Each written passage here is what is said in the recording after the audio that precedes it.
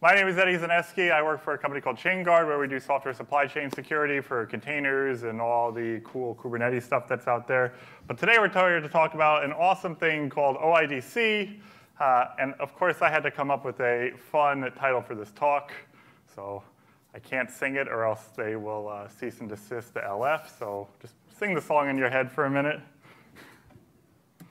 So a quick bit about me. I'm a software engineer at Chainguard. I mentioned that. You can find me on the internet at Eddie Zane. I live in Denver, Colorado, and I like to climb big mountains. I'm a maintainer for the Kubernetes and Sigstore project, so I work on kube control and all things CLI, so you can @ me. In Sigstore, I work on a tool called GetSign, which we'll take a look at in a bit. And I am not a cryptographer or a security engineer, just throwing that out there, right? So take all of your advice as it will. And again, I need to do a disclaimer. I know nothing about this except that it's fun and cool, and I've spent a lot of time playing with it. But again, don't take advice from me in a production world. So the first thing we have to talk about is, I'm sure I've seen slides in almost every talk for this, is authentication versus authorization. Are folks familiar with the difference here? We won't spend too long on it. OK, we'll mention it. So authentication is generally who you are. Authorization is what you're allowed to do. Okta has some really good docs on this if you want to check those out. And I have a link to the slides at the end. But it's that specification. So we usually call this auth-N and auth-C. And so rewind back to 2007. This is also from an Okta blog post. But this was how Yelp would check your contact list for if your friends were also signed into Yelp, right? This is before the days of OAuth. And you would check your little email service provider, give them your username and password, which they would just make requests directly and scrape a bunch of stuff probably. We've come away since then. There's obviously a problem doing it this way. And so that's what led us to something we like to call OAuth, right? And so you've all probably used OAuth before, right? I'm assuming everyone has. You've signed in with the service provider before. So here I am signing in with my Google account. And you can see the scopes and all the things that this app is requesting, so access to my calendar. All these things are just scopes in a docs file that this app pulled in and said, I would like these permissions on behalf of this user. Same thing here with Spotify and GitHub. Spotify is asking for permission to read my email and my play history in there, and GitHub can request all the orgs that I have access to, right? So basic stuff that we've all worked through. OAuth to me was scary for a long time. It was one of those things that you touched as a kid in a hackathon and didn't really want to understand or have to deal with again. But it's really not that bad. But the real thing behind OAuth is that it's designed for authorization. It was not designed for authentication, which is what a lot of providers and a lot of websites have used it for. The idea is that there is some resource provider that has a resource, typically owned by another user. And OAuth allows you to access that resource on behalf of that user, right? So this user grants you permissions to do that. There's different flows as part of OAuth, and some of these I didn't actually know about until I started researching it. Authorization flow is the one that you're most familiar with. This is where you go through that consent form where you can get a code back, and that code either has like a refresh token that can be used to refresh and make long-lived requests. Client credentials are machine-to-machine identities, so this is where your OAuth application would authenticate just to the API and get a token it can use, so not accessing users' data. Device flow, so if you've ever had to type a code in from a thing on the command line where it says open this thing and type this code in, or if you've signed into Netflix or Hulu on your Google TV or something, and it shows you the code that you can go to netflix.com/activate and type in, that's actually the OAuth device flow behind the scenes. And then there's the implicit flow, which is for client-side applications. This is typically discouraged because it's all client-side. This is where you don't have secrets that you can keep from the user. So the industry is trying to move away from this implicit flow. All these OAuth requests have these things called scopes. They are just arbitrary strings to the provider that they make up whatever the hell they want, and they represent certain permissions. So the user read email is from Spotify. That's one of the scopes you can request. If you're using Okta, you can okta.users.read as a scope. Or if you're using Google and the Google Sheets API, they just throw a URL at you. So completely arbitrary things that the provider decides on. And if we look at this, these are the Google Docs. They have all of their scopes in a single doc, which is really cool. So you can come in and find the service that you want, see the different scope permissions that you can get. You can access read-only fitness data. So it's pretty cool that it's all in there. And then a OAuth URL, so that authorization flow that you've all probably used at some point. This is what one of those URLs looks like. So this is kind of the magic behind the scenes is your web server would construct this URL. You can see that there's the path in there, OAuth 2/v2 auth, client ID, which is kind of a username for your OAuth client. It sticks in a redirect URI. That's one of the other confusing things when you're a kid at a hackathon, you don't understand how it works. So that's kind of just where Google is going to redirect the request with your actual code that can be pulled out.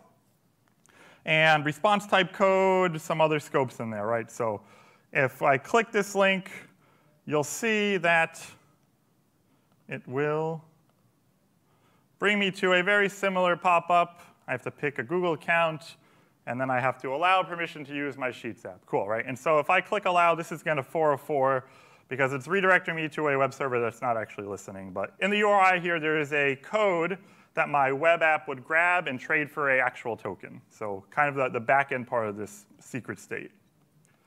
Cool, makes sense. You can't talk about OIDC without talking about OAuth. And so if you ever go and create a OAuth app somewhere, this is creating one in Okta, you get that client ID, which is kind of your username. It identifies your client. That's public.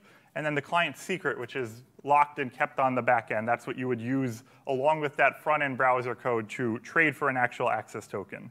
And you can see here there's some of those callback URIs that you'd have to specify. So this would be your production web application callback.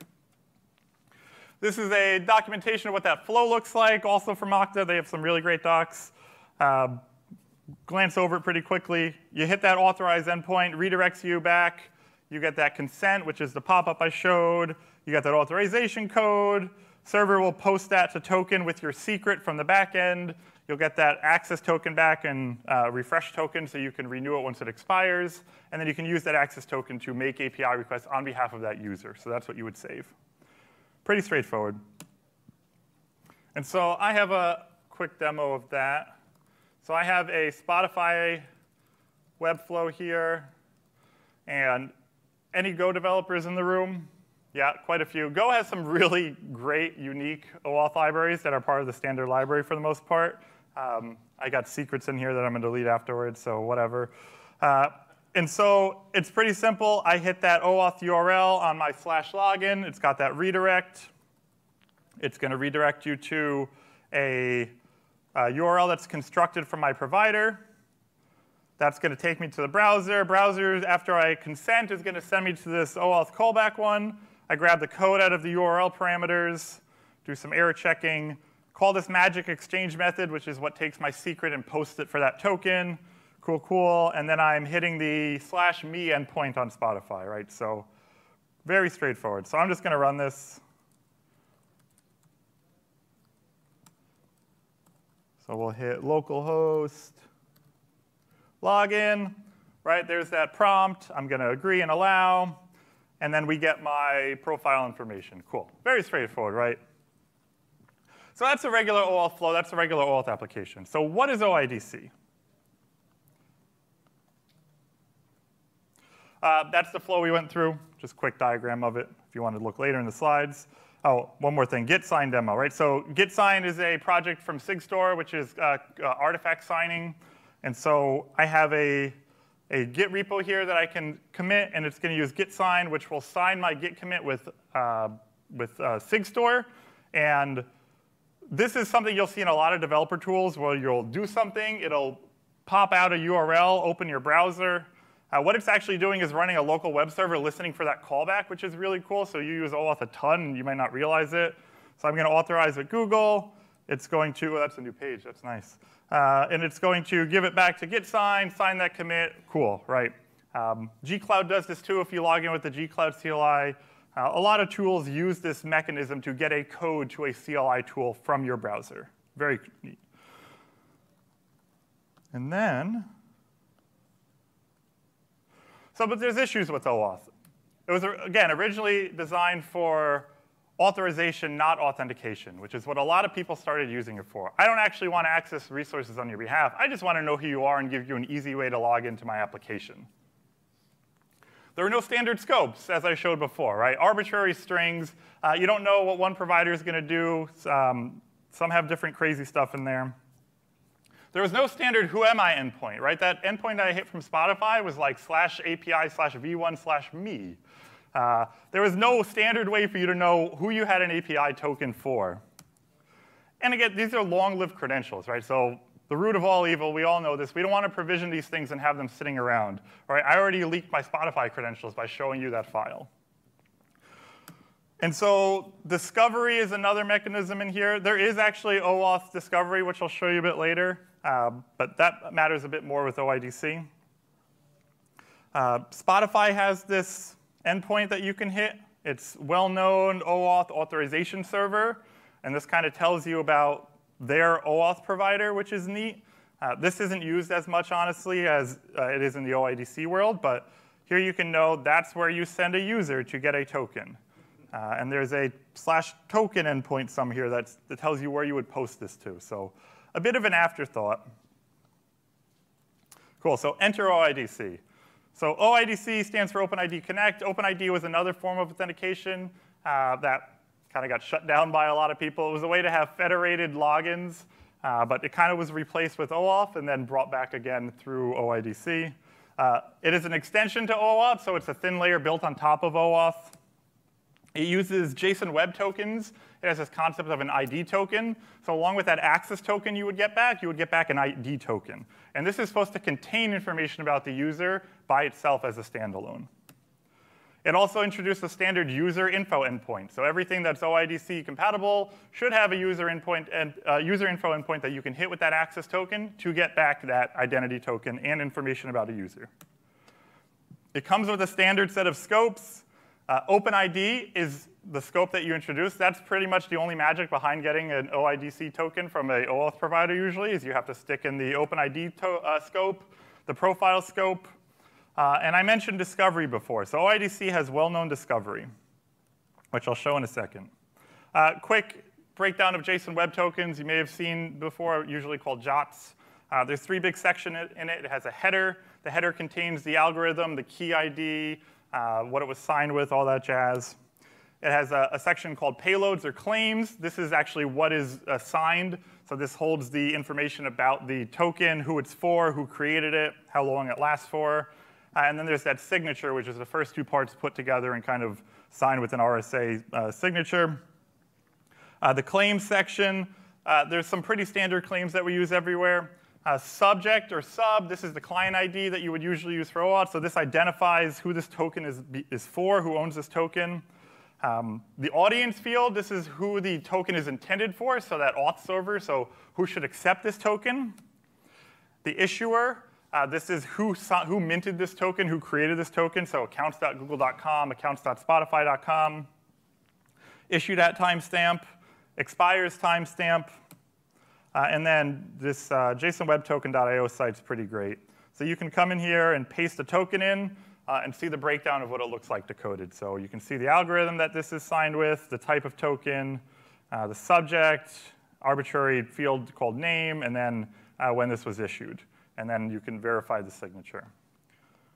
So cool. That's the JSON Web Token. And there's also step CLI, which is rad. If you want to do this on the command line, you can use a step CLI, the folks over at Step, crypto, JSON Web Token, inspect, insecure, because we're not going to verify the signature, and it'll print out the same thing. So those are tools that we're going to use. And then I have an Okta demo to show what this looks like.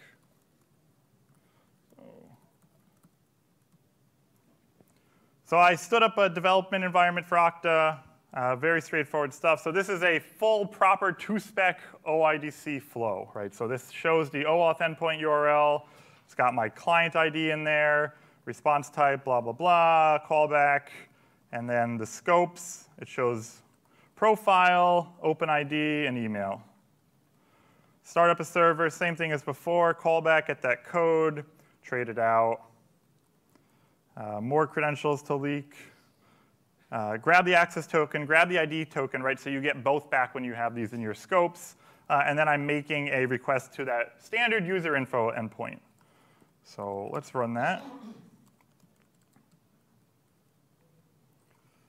And we're going to go localhost login. It's going to send me to Okta. This is just a development instance, so there's nothing actually in here. Don't actually leak this one. This is important. There we go. Sign in. Get that callback. Cool. So here we have the access token that came back. So we can take a look at that. Okta actually uses a JSON Web Token as their access token. There's nothing wrong with doing that. It's just they're using that as a mechanism instead of sending you some arbitrary API key. So we can pop that in here. See the key ID that it was signed with, the algorithm, information about me. Here's the issuer, my Okta domain, the scopes that are on it, the subject, that's my email. Cool. And then we can look at the actual ID token that came back, which will have a bit more. I sat down and compared the two. Again, Okta is a special case where they use the JSON Web Token for both. But this has a bit more information about me as a person. So it has my preferred username. I was trying to get like my city and stuff in here. I couldn't figure out how to do that right. But this would identify me as a user. Same kind of stuff. There's the audience. That's my user ID in Okta. The subject. So cool. And then below was that user info endpoint, right? So pretty much the same stuff that's in there, just turned into a JSON Web Token. See, this one has more info like my time zone and stuff. So OIDC, I mentioned this concept of discovery. This is where it's really cool and how it's pretty compatible for anybody. You have an issuer that's someplace that mints tokens, right? So fills in those claims, gives them on behalf of a trusted user, signs that thing, ships it off. Accounts.google.com is Google's issuer. There's this well-known field, which is really neat. So this is where you can go check out the OpenID configuration for any sort of provider. It's just public information. So I like showing Google's. So Google shows their issuer, authorization endpoint. Same thing with the OAuth I showed before, but it's used a lot more in OIDC. So if you go to attach this to a service or a provider, it's saying, hey, trust my identity provider, it's going to go and actually grab this, take a fingerprint of it, and that's how it's going to save and register if anything changes. A couple other bits, right? There's that token endpoint. The claims that it supports, some providers don't do this, and some don't respect the claims in the first place. The token types it hands out, JSON Web Bearer token, right, all that stuff. Where's the field I'm actually looking for? Here you go. The JSON Web key set ID, right? So that's the next field that's in here. So the JWKS, this is what basically the public keyring of that provider. So it has to tell inside of that well-known configuration point where the consumer should go to get their keys, and that's how it does it. So Google's is actually at this URL. Same kind of deal. This is, again, a JSON Web key set. Has a key type, key ID. These are the parameters to generating that key, right? The exponent, all that jazz. These rotate. There's a whole bunch of magic and procedure behind how this rotates. You're supposed to keep the old one around for a little bit. So I think that there's two. Yeah, there's two in here. So here's the one that they're probably using right now to sign, and then here's the one that's being deprecated and phased out. All of this is tied under an umbrella called Josie or Jose, JSON Object Signing and Encryption. So if you want to know more about how this works, check out those RFCs and specs. I actually had to implement a few of them from scratch in Python. It was miserable. But that's where all this is umbrellaed under. And so why do we care about OIDC? And so this is the point of the talk, is this concept of federation. Are folks familiar with federation? Yeah, maybe a little bit. So federation is just kind of like a magic trust relationship between an issuer and a resource provider, right? Google provides a service called Workload Identity Federation. That's rad. But what it really is just like a trusted person sitting in a cardboard box that takes a token from this one and hands it out this side. There's no like actual spec or RFC behind any of this works. It could be solved by a person in a box. There's no long-lived credentials with federation, which is great. And so this would be, I'll show you a demo in a second, where your CI/CD provider injects a unique OIDC token into every pipeline run. That can be traded out for a GCP credential, an AWS credential. So you no longer have to provision those long-lived identities, store them as environment secrets inside of your CI provider, and have to worry about them leaking or anything. There's no certs. It's just trust. Usually, the provider, what will happen is it will take that OIDC token, hand it to the trusted source. So go to Google Cloud, and usually assume a role or identity. So this is tied to an actual service account. It's super auditable. So all of this is auditable. You can track who assumed that identity, where it came from. In the case of GitHub, when they issue tokens, you know the pipeline ID that ran. You know the repo, the time, what caused that pipeline to start. Where can you do this, and where will you find these? So I mentioned CI/CD, GitHub, GitLab, Circle CI, I think Semaphore, a bunch of different providers. So this is becoming way more prominent now, injecting this token into every run, which is cool. There's a Jenkins plugin if you're using Jenkins to get OIDC tokens issued. Cloud resources will accept this. I mentioned that. GCP, AWS, Azure, they all do some sort of workload identity federation. Google got lucky and claimed the service name. That makes a ton of sense, but calling it workload identity federation is like a good umbrella name there. Kubernetes clusters do this. So I have a Kubernetes demo somewhere. I showed you Sigstore signing. With Sigstore signing, I showed doing it manually, and I had to go through the OAuth flow. But if you're doing, say, a GitHub action to release a binary, and you want to sign a binary as part of an action pipeline, you can take that OIDC token, trade that for a Sigstore signing certificate without any pop-up or OAuth flow. And it gets tied back to that actual workload. So you know the provenance of where that artifact was built, and all of that's signed and attestable. So this is a GitHub action token. This is injected if you set a, I think it's like token write true or something in your permissions for your GitHub manifest. Same kind of deal. You can see the subject here. That's going to identify the repo. The environment, Actions has a concept of different environments that you can use for different secrets. Audience, right, who this is, the repo is for. The ref of that thing, right? So very unique stuff to a CI provider, but they can all get put in there. Actor ID, bunch of other stuff, right? So very cool. The issuer is issuer or tokens.actions.github-user-content.com, right? So your cloud would trust this. So I have a GitHub demo. And let me find it. Does anyone know how long I have? Let's see. I have no person or timer. Thank you. Perfect timing, actually. So I can come into my GitHub here for this project, show you what this manifest looks like, right? So this is a manual dispatch. There's that permission. So this is how you get the token injected. I just have that job, blah, blah, blah, runs on. So this is going to check out the repo. It's going to set up that Google auth. So that's actually the magic thing that happens here. So I have a trust relationship set up in GCP that it's trusting this particular pipeline and this action. So it has the mapping there. And so this action will set up and trade out for a token, which I have a manual workflow for too. And then it has the service account that it's assuming inside of GCP.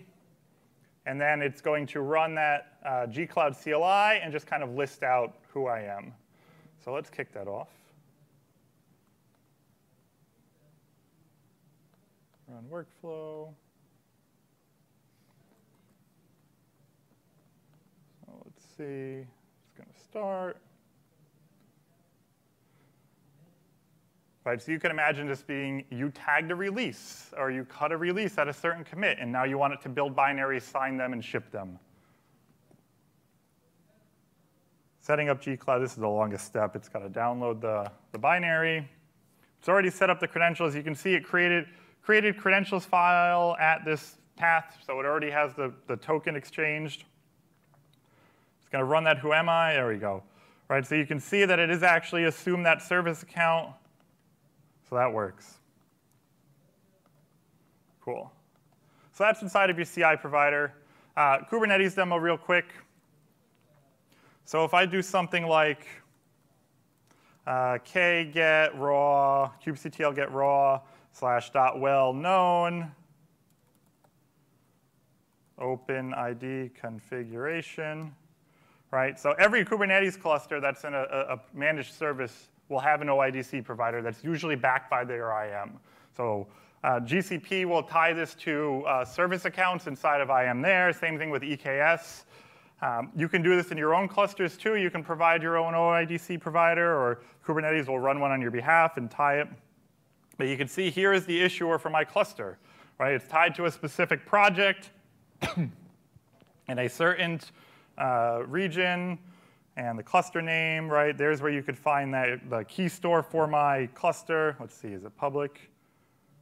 No, that's a private IP. What's supported, right? So every Kubernetes cluster has this, which is really cool. So if you have your workload run, and Tekton actually does this. Anyone use Tekton for CI/CD? Tekton is a open source project for CI/CD that's Kubernetes native, and it will use this provider to do all of your federating and signing and attesting. So it's really cool. So that's with Kubernetes. So I've been calling this OIDC Wave 2. Everything I just showed you, that GitHub Action pipeline, my Kubernetes cluster, none of those are actually attached to OAuth at all. And I'm sure there's someone out there who will have a better explanation or definition of what this is. But for my naive self, this is an extension beyond what OIDC was intended for, this machine-to-machine authentication. Right? GitHub Actions was really the first provider to do this, where they were injecting these tokens into those runs. There is no OAuth involved at all with how they mint those tokens. It is a machine identity, right? This is where we're all moving towards. I don't think we'll have time to talk about SPIFFE and SPIRE, but the idea of having your trust relationship between an identity provider and a resource consumer or a producer is just that implicit trust. So there's no long-lived credentials on either side. So it's just interesting to see how this has evolved beyond the need for having OAuth attached to it. And at the end of the day, who do you want signing your releases? Do you want your releases signed to a eddie@chainguard.dev that may have been signed like 3 years ago, but I haven't worked there for 2 years, so is that still a valid release or signature? When I leave, do you have to rotate out who's signing it? So having it signed by a service account, a system identity, is a much better approach, right? You can have it signed by release@kubernetes.io. With all things, you need to trust but verify. The fun thing is that anyone can actually mint a valid OIDC token. There's nothing that really says otherwise. The claims actually matter that are inside there. You can put whatever you want in that audience and subject field. Issue, subject, audience are really important ones that you want to make sure are verifiable. What happens if there was a service who were to issue tokens with whatever? I went and built one for fun. I called it justtrustme.dev. And so this is a service that you should not use for anything real, but it's fun. And so it will just mint tokens with whatever you pass in as the URL parameters. So here we have a token that, let me toss this debug parameter in the URL. Right, so I have issued a token that is, the audience is sts.amazonaws.com. Cool. Well, let's see. What if we change the issuer? So let's say this was issued by accounts.google.com. Cool. Still a valid token. Well, what if I also have the subject in here of something like admin@cncf.io, right? So if I hand this is a valid token. You can totally verify the signature. If I hand this off to a provider, what's to stop them from trusting it? What's to stop them from actually knowing this is forged? Well, thankfully, smart people have figured out how to prevent this, though there are definitely services out there that are not checking the fields, and they're just getting a valid token with the issuer, and they're definitely not verifying that it's who it's for or where it's coming from. And so I had a quick AWS demo where I can do AWS simple token service, assume role with web identity. I have a role in here, session name, duration, cool, and then I just have to pop in this web identity. So let's say, go back, token, we give it the subject of demo, grab this. I think that's all I need for it to work. No, see, it knows. So it's missing a required claim audience. So let's toss in an audience in there.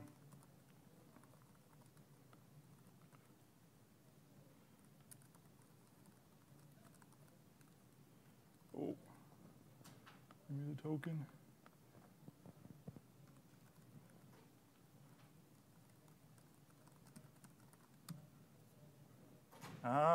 Incorrect audience token. Yep. Audience is supposed to be demo. What did I put? Oh, Eddie. Demo, there we go. Let's try that again.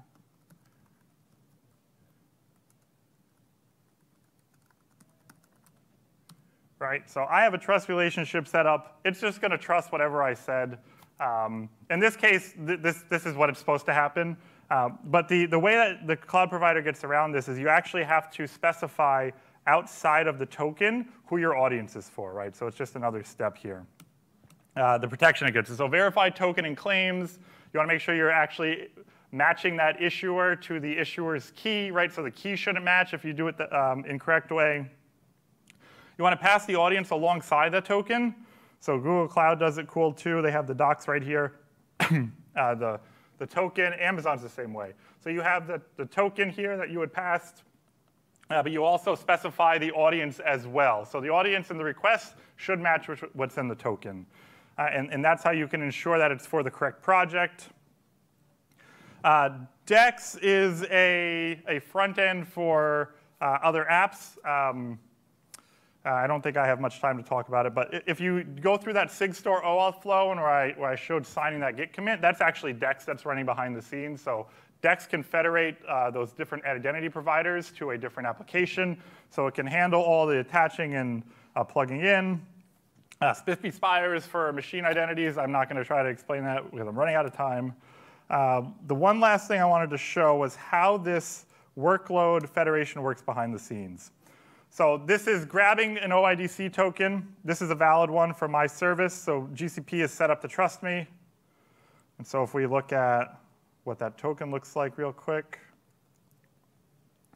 So you can see that the audience is my GCP identity pool that I set up, issuer and the subject. Google actually takes that and it gets traded for a federated access token. This is kind of like a secret proprietary. This basically marshals into a protobuf. And so your service gets back this identity token after it talks to Google. You have to take that then, and you have to hit another endpoint that says, hey, I have a federated identity token. Can I please have an access token on behalf of this user? So Google will go and mint that. And that's actually the token that you can use to hit that who am I endpoint. So that's what this is showing. So with that, I am most likely out of time. If you want the slides, you can take a picture of that. That's the QR code for the slides.